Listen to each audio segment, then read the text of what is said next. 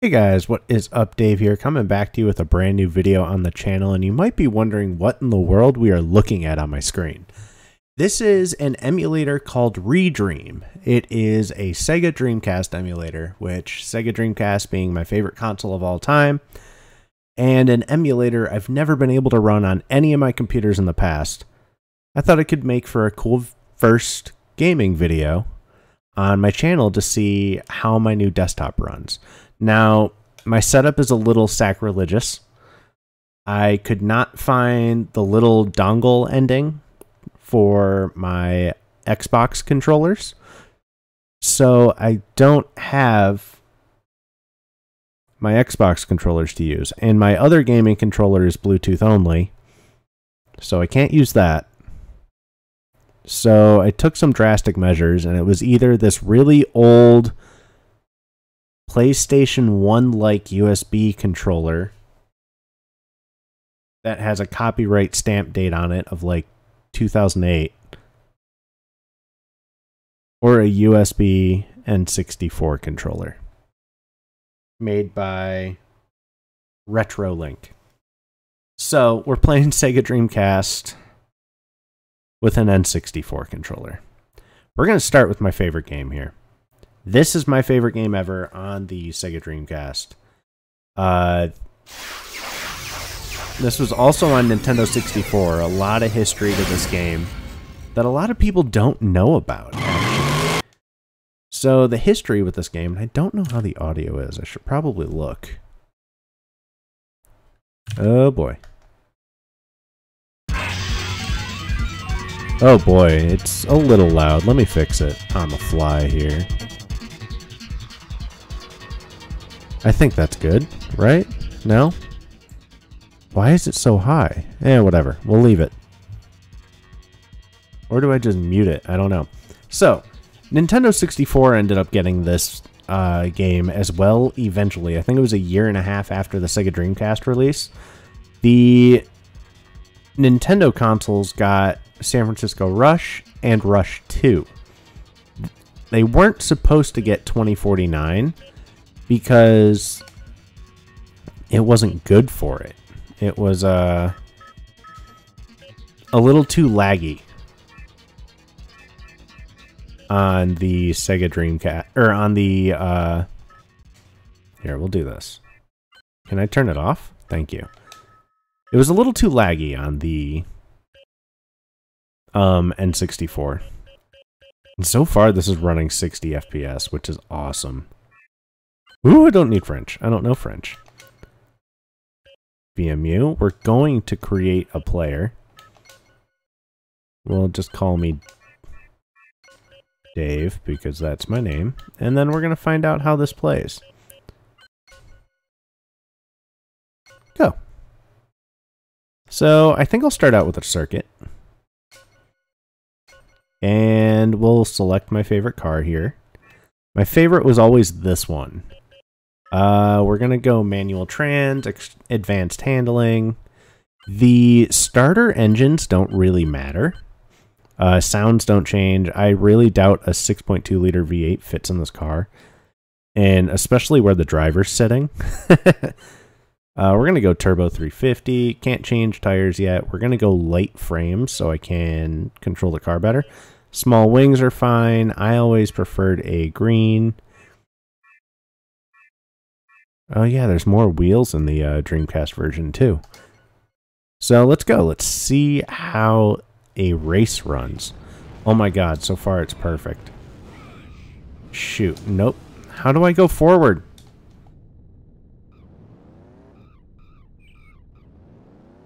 Oh no. How do I go forward? What is my control? L? No, that's brake. A is just putting me in reverse. That's shift up. B isn't doing anything. What did I mess... Okay, it's R. So, what a lot of people don't know is there's actually, like, engine damage and stuff in this game. And so far, this is running great. I bet you I'll catch up. But there's actual, like, engine damage and stuff in this game. you can actually cause yourself some issues. I forget what the wing button is. That one. I just set these controls up. I hadn't even tested it yet because I wanted the most accurate first time play that I could have. So any other computer I've ever played this on, it lags in the next area and goes from 30 FPS to like 10. And it even does it on console. It's a big CPU thing. Just no lag whatsoever, which is sweet. I do have some stick drift with this controller, which is unfortunate. But so far, so good. I wonder if I'll be able to catch up. I know a lot of the shortcuts and stuff. I played this game for hours upon hours as a kid. If you guys still want a video of how to burn Dreamcast games for educational purposes, obviously, I'm still willing to make that video. Although, how many people realistically are sitting here burning Dreamcast games anymore? Not many that I know of. I could have taken that other shortcut too, but I don't want to. Kind of a nutty shortcut. But so far, not even a frame drop that I've noticed, really. So this is fantastic. If I am able to emulate Dreamcast, we are going to have some fun in learning how to speedrun San Francisco Rush 2049. Because I don't have a capture card, so we're not able to... Well, I'm going to get one eventually. But I'd like to keep things on emulator just because it's easier for recording. But that's okay. So we are coming up. This is the last lap of this race. And I might do the entire circuit for this video completely unedited so you guys can see it and how not laggy it is. It shouldn't take me too long, and that'll give us a good idea on a start of an idea for a speed run. So there's me. I'm the one, basically, and second and first. Very far ahead. Actually, they're done. Now that I'm looking at it. But that's okay. There's a car stuck back there. There we go. Cool. Oh. Yeah, you can blow up in this game pretty easily. Sweet. Alright. Next race. Let's have some story time with Dave. Story time with Dave. What do we talk about? Do we talk about the guy that called my work a couple weeks ago? Getting really mad at us for something really dumb. My boss basically owns multiple companies. I guess this is what we're talking about. My boss owns multiple companies, and this guy called, and I'll just say what basically it was kind of about. My boss owns not only the electronics shop I work for. Wow, that was terrible. But he also owns like a home inspections company that works with the banks and refinance agencies and all that mumbo jumbo. We had a guy call us. Somehow he got the cell phone shop phone number. I don't know how. You want to stay around 150 for this jump. I don't know how he got the cell phone shop phone number. I missed. How did I stay up? Woo! Wow, I got lucky. Anyway, he got the cell phone shop phone number somehow instead of my boss's home inspections company phone number. And he called us, and he basically was just trying to dig for information about why somebody was at his house inspecting his house when they shouldn't be. Lo and behold, the end of the story is the guy had refinanced his house and didn't know that somebody had to come and take pictures of his house to make sure that they could refinance it safely, which is, you know, something that's very normal in the world of buying a house, especially if you're refinancing your house. So anyway, this guy calls and he's really mad. Why is somebody taking pictures of my house? And I was like, sir, I run the cell phone business. I don't do anything else. I don't understand anything to do with the home inspection company.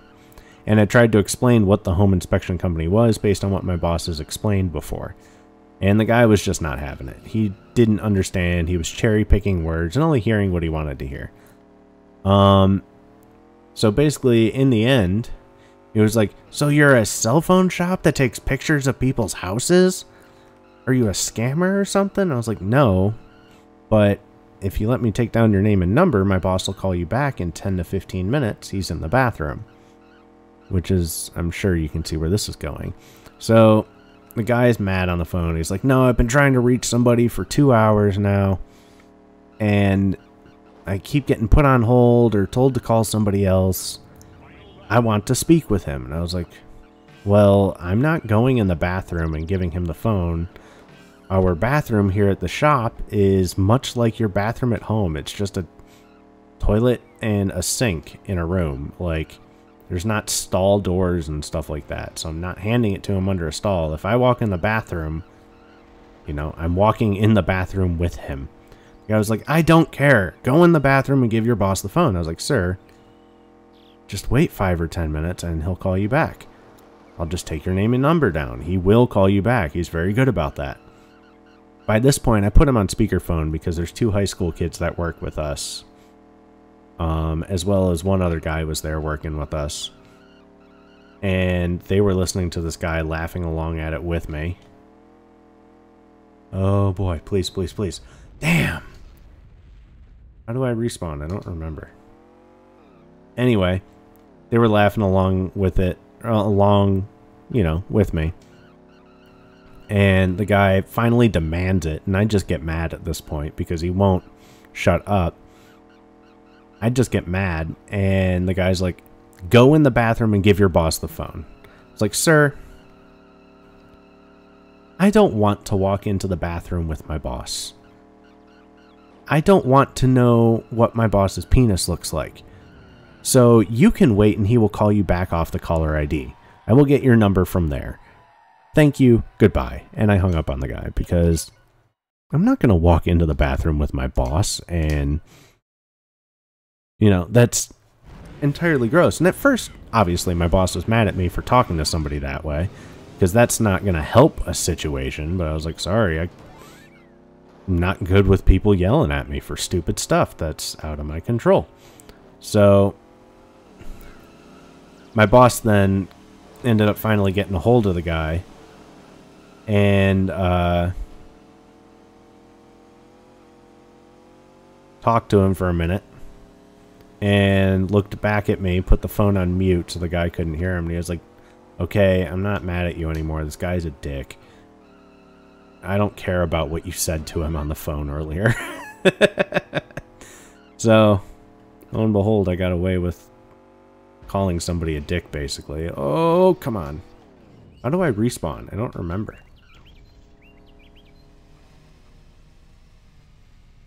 How do I respawn?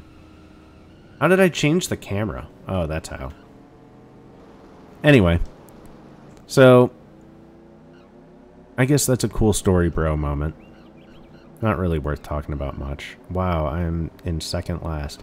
This shows how long it's been since I played this game. I used to be so good at this. That little car is cool too. It's like a futuristic Honda Civic hatchback. This part of the level's sweet. The jets flying over. It sounds so cool, despite being a Sega Dreamcast game.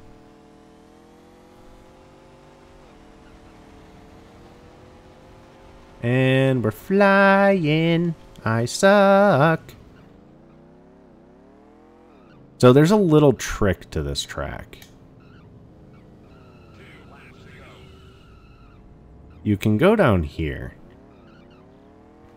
And you can get way ahead of everybody, even though you're going the wrong way. This is a little cheat that I figured out myself a long time ago. You basically go through this little gap. You can hit this button. It's whatever. And what you do... Oh, it's fixed on the Dreamcast version. So you used to be able to go through there backwards on the N64 version. And you could basically, even though you're going the wrong way, you would be able to catch up and get way in front of everybody. One of these days I'll pull out the N64 version and show you guys that glitch. It's really funny that you can get so far ahead so easily. I think one other game I really want to do a Let's Play about is Metropolis Street Racer. Very difficult game. It'll be a game that I actually do some video editing on because it's a very long game. So I wouldn't want to make you guys like sit through. Unless you want me to do... So one thing I would like to try to do with my channel is Rad Brad style Let's Plays. But with older games that I can emulate. That a lot of people never really did Let's Plays on because YouTube didn't exist at the time. So some of those games would be like this one, unlocking everything in Rush 2049. Let's Plays of Sonic Adventure, Let's Plays of games I've never beaten, like Metropolis Street Racer, or Tokyo Extreme Racer. Some other games. Crazy Taxi is a whole lot of fun. That one would be fun to stream, for sure. I love Crazy Taxi. Same with Hydro Thunder, I think would play very well on here. Hydro Thunder is a huge laggy game on Sega Dreamcast, and I know there's a PC version of the game, so it's kind of pointless to emulate it. But honestly, the emulated version's better than the PC port. So, you know, whatever. I might as well play it that way. But I want to do these style Let's Plays where it's very little editing unless I, like, have to do a level or something over and over. Or, like, I gotta grind some stuff on my own to, you know, get ahead a little bit. But I want to do Rad Brad, the Rad Brad style Let's Plays, where it's very little cut out content, 20 to 30 minute episodes, and you guys just get gameplay to watch, and I sit and I talk about the game, I talk about whatever's on my mind, I talk about whatever you guys want me to talk about. I could even live stream it and then just record the live streams. There's so many angles I could take this, but the Rad Brad stuff is something I really like watching when it comes to games, and I'd love to do it with classic gaming. So I think I'm going to cut this video off here, and we'll just call this episode 0 of San Francisco Rush 2049. And we know the game runs smoothly on emulation. We know the game is good on my computer now. I still have 5 races to go. This video would be an hour long. So let me know in the comments down below what you guys think about doing Let's Plays in the style of the Rad Brad, and I'll see if maybe that's something I can get started. I also do finally have a mouse for my desktop. Thank God. I found one while I was cleaning. It's a really nice mouse. It is a gaming mouse. It's the mouse that came with my original Intel i7 build, and I never used this mouse. It was still in the box. This mouse may be 6 years old, but it's brand new. So anyway, let me know what you guys think about the idea of doing Let's Plays like that, because that'll just be content I just throw up on the channel, and it can be a new video every 2 days, even for longer games. So I hope you guys enjoyed this. I'm going to watch it back to at least make sure the audio and stuff like that is okay. But because I've never done this before. So let me know how you guys feel down in the comments, and we'll go from there. So I'll talk to you guys later. Hope you guys enjoyed the video. Give me some ideas of some stuff to do on my channel now that I have a beast gaming rig again. And I'll talk to you soon. Peace out.